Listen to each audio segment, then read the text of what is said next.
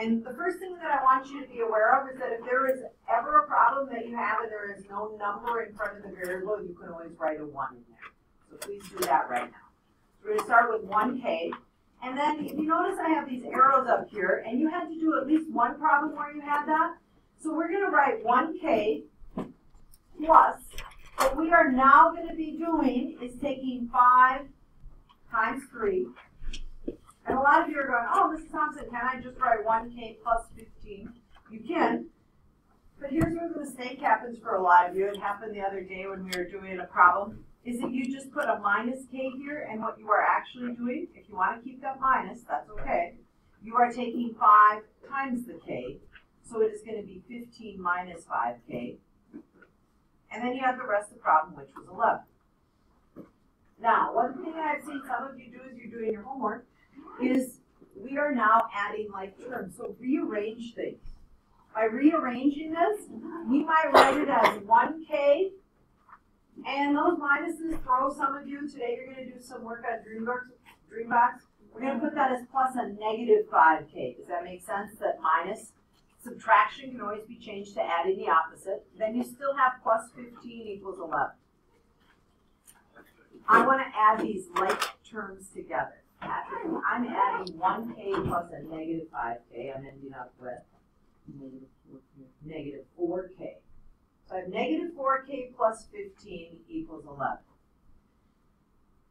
My next step when I am looking at that, Joe, is to do what?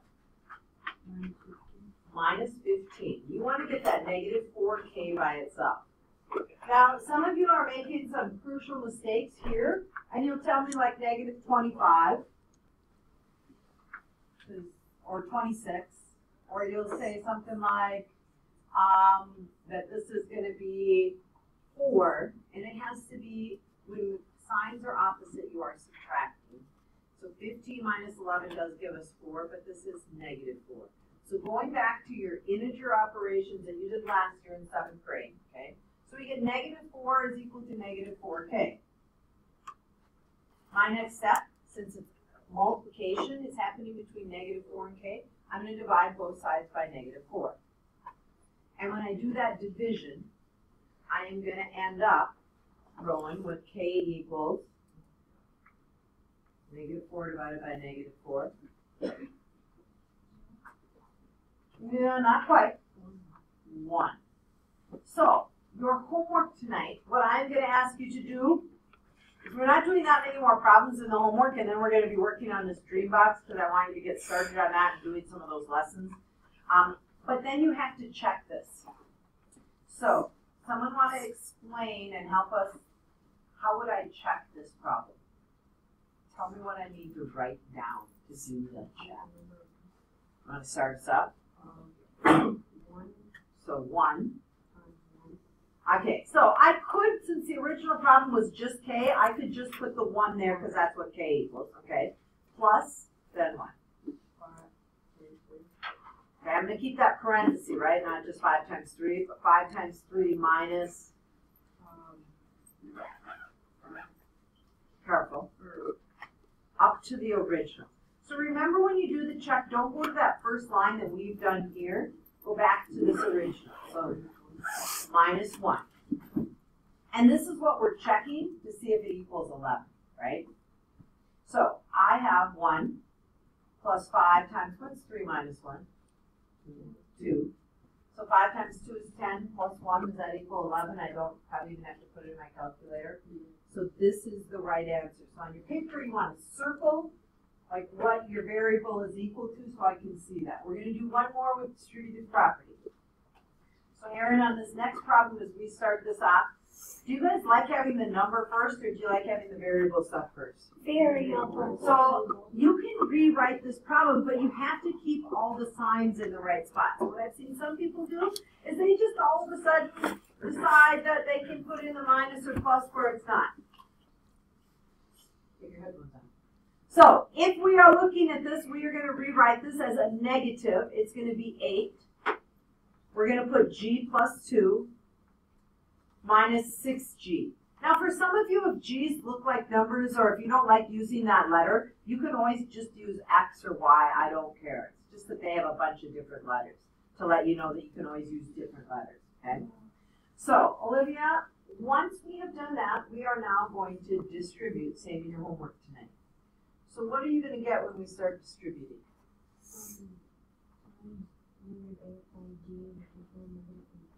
Negative 8g.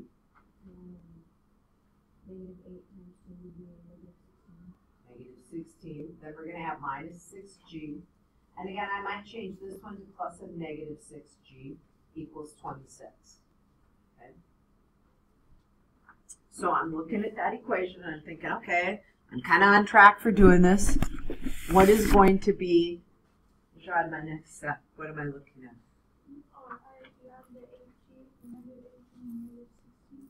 How much do you get when you add those like terms? And we could rearrange it. And sometimes what a lot of students do is just do this, right? We could rearrange it, but she said she's going to add those together. What'd you get?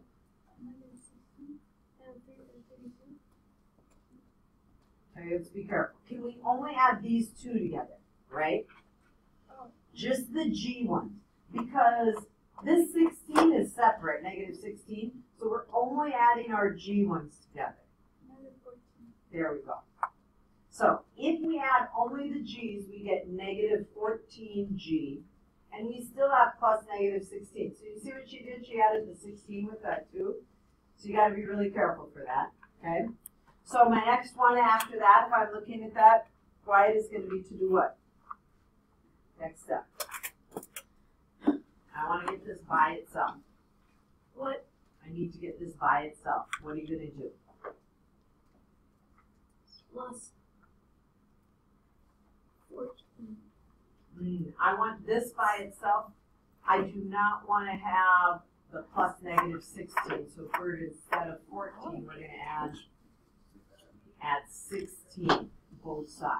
I don't. You what? I was not. I know you weren't. So if we are adding, if we continue, then what are you going to have? 42. 42 equals negative 14g. Okay? So I'm looking at that problem and I'm thinking, Kendall, almost done, but not quite. You need to finish it with doing what? Divide by 14. Divide by 14. And 42 divided by 14 gives us 3. So let's do the check. If I'm doing the check, start me off, Grace, what do I need to write? From our original problem, what am I checking? Negative, go way back up here. Negative 8. Yeah, 8. And then instead of that, inside that parenthesis, instead of G, what did you say G was equal to? 3. Plus 2. Keep going, what else would I write?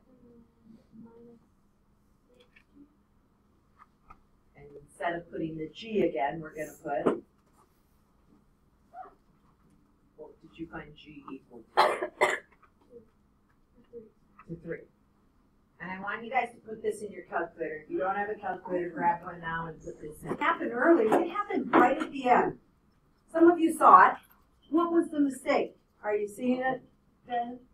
When you put 42 divided by 14, it's supposed to be divided by 8. Oh, yeah. We are supposed to divide. And I kind of written it at first, but you said 14, so I divided by 14. And when you divide by 14, this comes out to be 3, and it should have been negative 3. And so now, some of you can just go back in your calculator and insert that negative. But this is really going to be negative 8 times negative 1, which comes out to be 8, minus 6 times negative 3. So if I have 8 plus 18, does it give me 26? Did that work now when you plug in negative 3? Check it. Do you have a calculator? Check it. Put in negative 3 for these two spots and see if it works. And that's where some of you will erase all your work. You do this and you're like, oh, I didn't get the right answer. And you erase everything. And you shouldn't have erased everything because the mistakes was that simple and it was right at the end and now you have it corrected, right? So when we are doing it, so we're gonna save this one for tomorrow. We're gonna save the questions in the homework like that. Those of you who are gonna get back your test reflection, if you were absent yesterday, my music people that were gone in the morning, the last day to retake it is next week, Wednesday. And by this week, Friday, I really should have your work done if you're thinking you're gonna retake that, okay? So, what you will have to have done for tonight, as you both come into tomorrow, you should have 1 to 10 and 15 done. And you must check with each one. Okay, so you're gonna go back if you didn't check on those 1 to 6 tonight and do the check by it, right? So if you got the answer here and you got G equaled -3, was it? Was G equal to -3 in the first one? So right below that answer, if you didn't write the check, I would see 20 plus -3 plus -3. And then you would put equal 14 and it checked. And if it doesn't come out, because I had someone at first when they were solving that problem get 3 when we were working. And I said, well, plug it in. 20 plus, that's 26. That's not 14. It's never going to be. Oh, and their mistake was, again, they just missed the negative sign. So you're going to finish with the checks. And then you're going to do number 15. So 15, I want you to try and write an equation. And if you don't solve it, that's okay. But try and write it and see if you can solve it. And then what I'd like you to do right now is we're going to go to Dreambox.